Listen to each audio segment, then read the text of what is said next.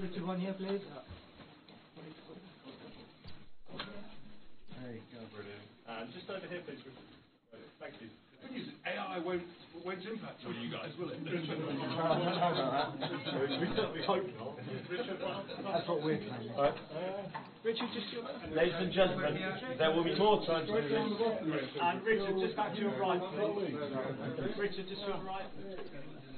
Great, thank you. Brilliant. Richard, just this way. We've got work to do. Thank you.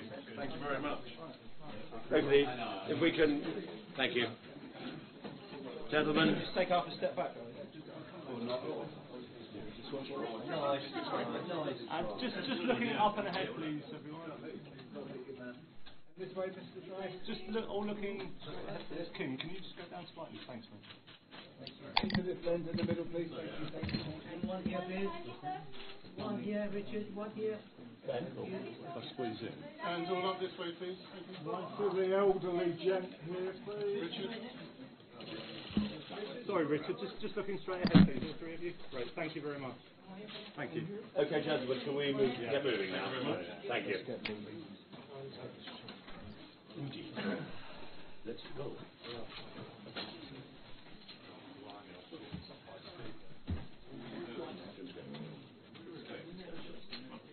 Okay. This is working. Well, welcome everyone to this press conference, which has taken on a slightly more serious tone than we thought it would have when it was first called. But at least it's warm and dry in this room.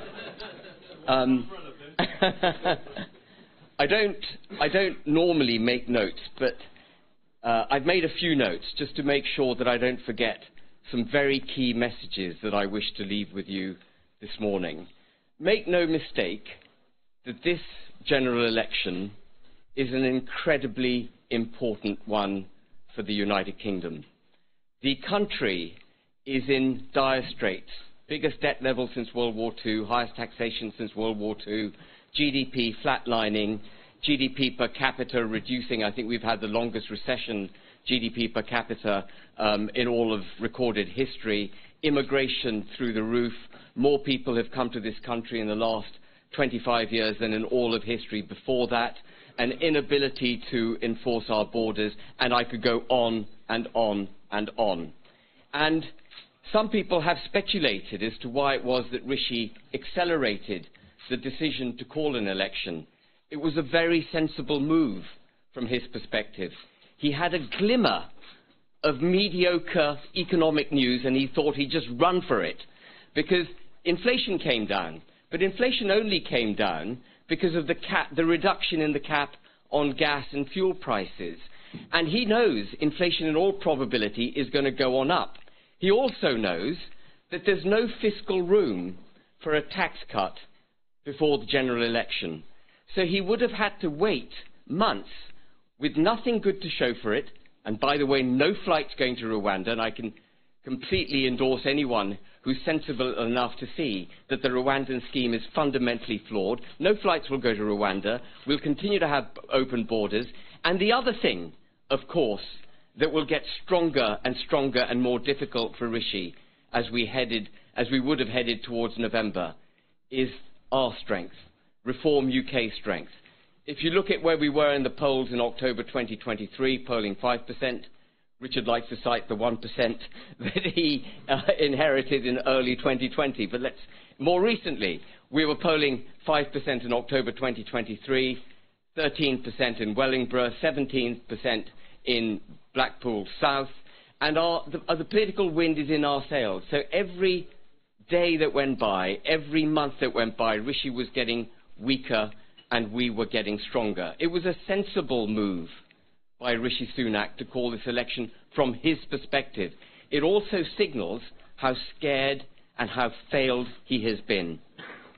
The other thing I want to mention, which is critical, is that this administration that has so failed was always going to fail. And the reason it was always going to fail is because it broke the central promise it made to the British people in 2019, which was to get Brexit done. We have not got Brexit. When we voted for Brexit, we voted for the United Kingdom to leave the European Union. We didn't vote to leave Northern Ireland behind. I know there are some people who said Northern Ireland was a price worth paying for Brexit. Let me tell you, folks, if you're prepared as a government to turn your back on over 1 million British citizens without putting up even the slightest of defence, you're an absolutely hopeless lot who will see the end of the United Kingdom. Brexit was not done. Northern Ireland's been left behind. We're hitched at the hip from a regulatory and legal perspective to the European Union. We would not be in the economic predicament we're in if Brexit had been done. We would have deregulated. We would have cut taxes. We would have promoted the working and middle classes. We would have promoted private enterprise in this country. We would have replaced the dependency culture that 25 years of Labour and Tory government has produced with an aspirational culture. We would have replaced wealth redistribution with wealth creation. That's what Brexit was all about. So we haven't got it. And so the administration was always going to fail. And of course, as bad as Boris Johnson was in getting Brexit done, Rishi Sunak is a one-nation, non-Brexiteer Tory. He has to go, and he will go. Before I finish, I just want to touch a bit on Northern Ireland. As some of you will know, it's been a bit of a bugbear of mine, and I think a critical bugbear for the reasons I've explained. Richard and I went over to Northern Ireland earlier this year, and we established an alliance with a party called the Traditional Unionist Voice. And it's run by a chap called Jim Allister, who's the antithesis of Rishi Sunak, the antithesis of Richard Tice. He's a man, the antithesis of Rishi Sunak, absolutely the same as Richard Tice. Strike all of that, folks. The antithesis of Rishi Sunak. He is a man of great principle, like Richard Tice. He is a man who stood by his principles, has made great personal sacrifices for the fight for Northern Ireland.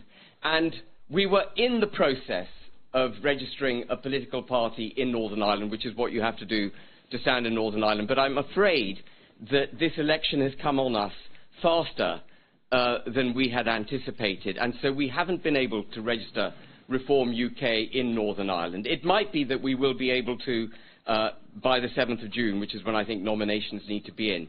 But I spoke to Jim Allister this morning, and I want to make it clear to the DUP, who have become the new Tories of Northern Ireland, that I spoke to Jim Allister, and I said that I would personally ensure that it had all the funds it needed to stand in as many seats in Northern Ireland as it determined was required in order to give the DUP the same bloody nose that the Tories are going to get in the United Kingdom.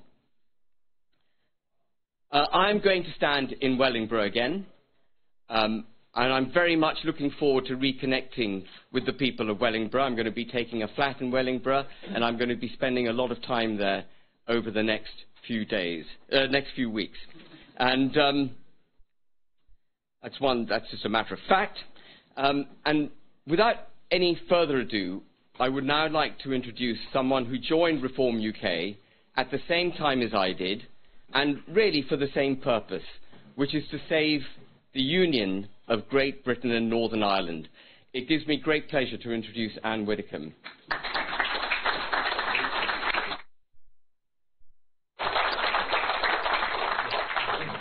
Thank you very much, Ben.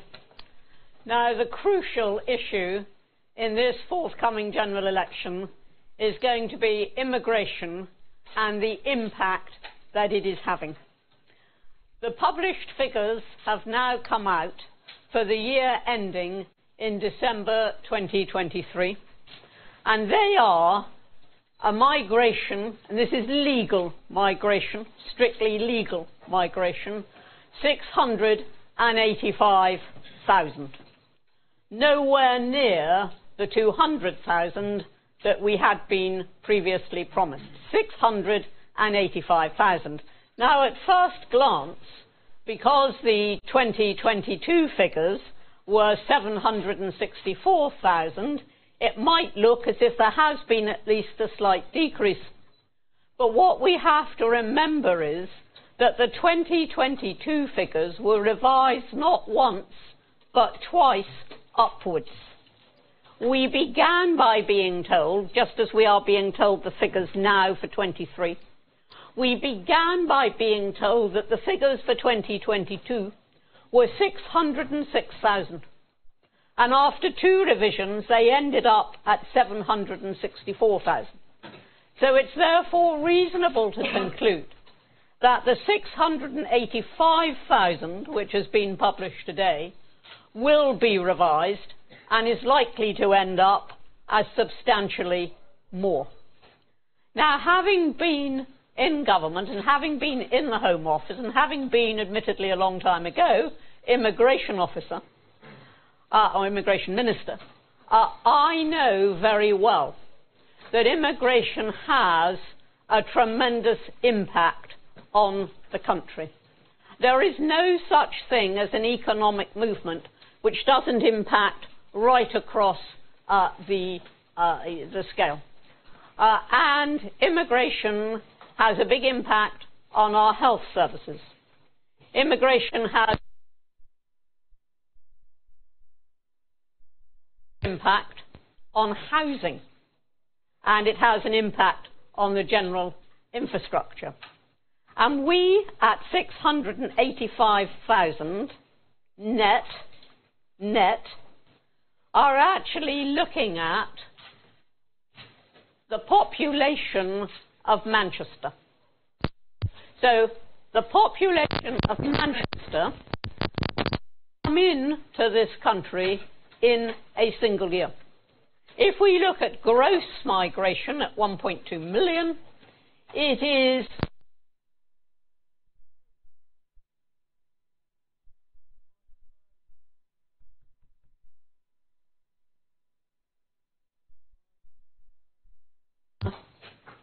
going to require a huge amount of housing. I think Richard will be telling you that it will be something like a new house every 2 minutes, which we certainly aren't doing, and a huge impact on health services, both local and regional. And that is what we are now facing, and that is why immigration is at the root of, or rather uncontrolled immigration is at the root of so much that is going wrong. Now, I'd just like you to look at this video. Who voted for mass immigration? Those figures have just come in. They've literally just dropped. The size of a small city. Who voted for hundreds of thousands more? All the way back to the Victorian period here, and where you can see the story. Who promised to bring the numbers down to tens of thousands. Net migration to this country will be in the order of tens of thousands each year. But lied. This is a promise we made to the British people, and it is a promise we are keeping. Again. Britain does not need net migration. And again. No ifs, no buts. And again. We are driving down immigration. And again. But the numbers are already slowing.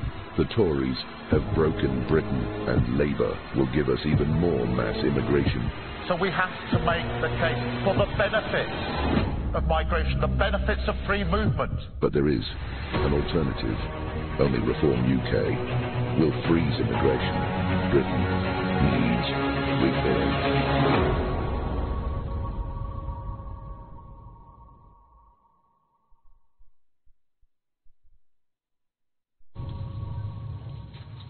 Ben? Where are you?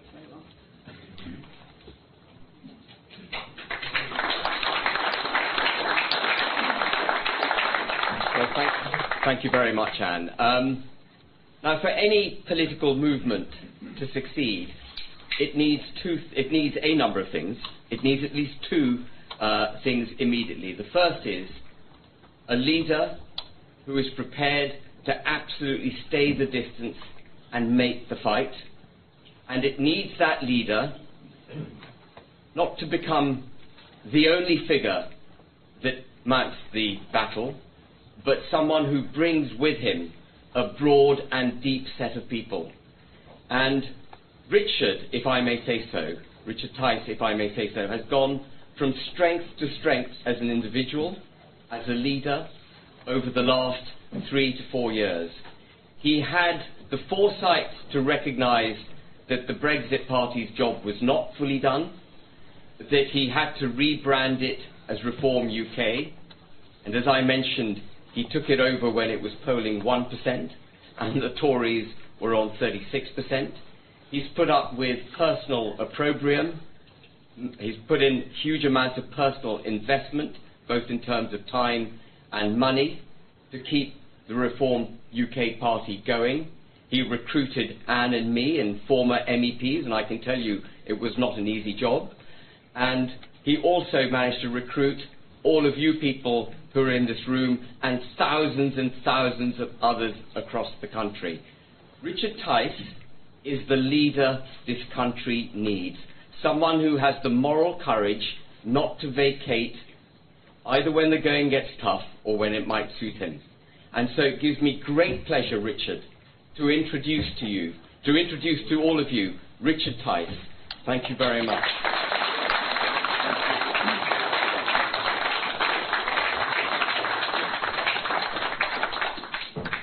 Thank you, Ben. Good morning, everybody, and welcome to this, the launch of the general election campaign. July the 4th is the date to look forward to.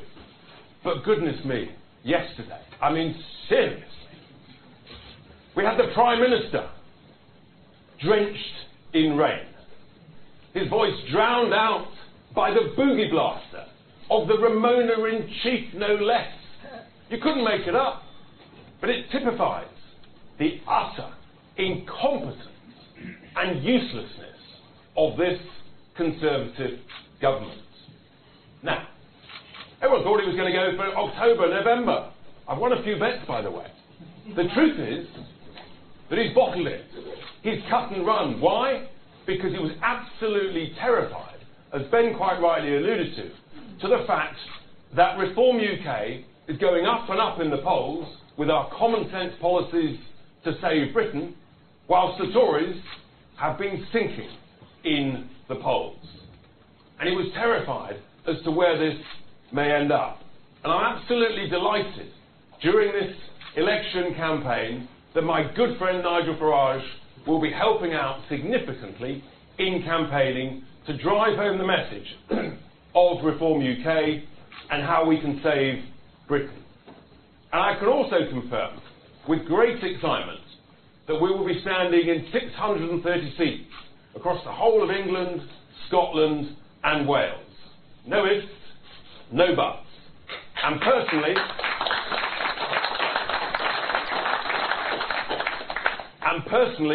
I will be standing in the constituency of Boston and Skegness. And contrary to what all the commentators say, likes of my good friend Lee Anderson, myself, we are going to win seats.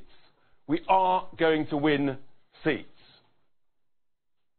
So what's our message? Well, this great country of ours, this incredible United Kingdom of England, Scotland, Wales and Northern Ireland, so much potential, so much opportunity, and yet, sadly, so badly run, so badly led, so badly governed.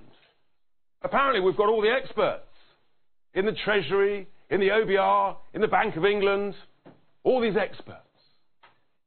Well, if they're so expert, and I just want you to think about the number 70, if they're so expert, how come we've ended up with the highest taxes for 70 years? The highest government spending, much of it wasted, with the worst public sector outcomes for 70 years. The highest waiting lists since records began some 70 years ago. The highest national debt for some 70 years. The lowest growth decade for 70 years. You're getting the picture.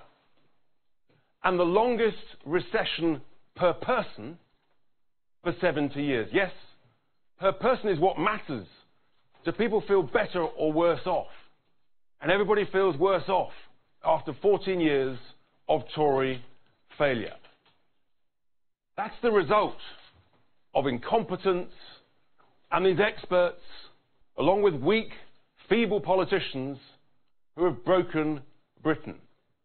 And sadly, that failure of the establishment and the experts manifests itself in the great scandals that we hear about with depressing regularity. The maternity scandals, the post office scandal, and this week, the infected blood scandal. The establishment, civil servants, politicians, covering things up, lying, deceiving, misleading. It's an absolute outrage. And Prime Minister and Keir Starmer, it's not good enough just to apologise. Ordinary people are furious about what's happened. Talking of anger, I mean, we were promised, as the video and Anne talked about, that immigration numbers would come down. Now, let's be clear. Smart immigration is a fantastic thing, but you've got to be smart about it. No one voted for mass immigration, but the figures just released 2 hours ago confirm that for the second year running, we've now got mass immigration in the United Kingdom. A city the size of Birmingham arrived. Net, a city well bigger than the size of Manchester. Is this fair? Is it a coincidence that housing rents have risen by over 20% in just the last 2 years? House prices completely unaffordable, in particular for young people. Where's the fairness in that? We haven't built 300,000 homes in a single year for 60 years. And yet, just to accommodate the net migration, in 2023, we need to be building more than one home every 2 minutes. Over 300,000 homes. That's not including looking after our own British citizens, in particular young people, desperately trying to save to get on the housing ladder. Where is the fairness in that? The pressure on our healthcare system, ambulance delays, A&E delays, waiting lists at record levels. The pressure on the healthcare system is completely unsustainable and not helped by a huge increase in the population. I repeat, smart immigration is a great thing, but it is simply unfair for British people to essentially expect slower, worse outcomes on healthcare. It is simply unfair. It's also unfair, in particular again, for young people, that their wages should be depressed and undercut because of a huge increase in the supply of labour. It's simply not fair. Now, the choice at this election for the British people is, do you want more of the same from the main two parties, or do you want change? Do you agree with me and us that actually this great nation of ours, we can do so much better, but to do so, we have to change course. We have to reform so many things. We have to reform our economy to make work pay, in particular, again, for young people. If you lift the tax threshold starting point to £20,000, young people benefit the most. We have to reform our healthcare system to get to zero waiting lists in 2 years. We're the only party with a clear, bold plan for healthcare reform. That's an ambition. Some might say it's unachievable. I disagree. It's doable. Zero waiting lists in 2 years. Most other Western nations don't have waiting lists. With mass immigration, we're adding unfair pressure onto our healthcare system. These are the changes and many, many more that I'll be talking about and will be talking about on the campaign trail. But the choice for everybody is, whether you vote Tory or whether you vote Labour, you will get the same form of socialism. You will get higher taxes, lower wages, and mass immigration that will make us all worse off, and our quality of life will diminish. If you want change, if you want lower taxes, if you want higher wages, then if you want faster healthcare, and if you want smart immigration, then the answer actually is to freeze immigration. And the only way you will do that, forget all the spin and the nonsense from the main two parties, we've heard it all before. Oh, I nearly forgot. The Prime Minister a few weeks ago promised to reduce immigration until he got a tap on the shoulder this week by the big man, big Lord Dave. He said, no, we Rishi. You can't reduce the number of international visas. So you can't trust the Tories. And as we know, Labour wants more mass immigration. If you want change, folks, you've got to vote for it. On July the 4th, vote for change, vote for Reform UK. Thank you very much.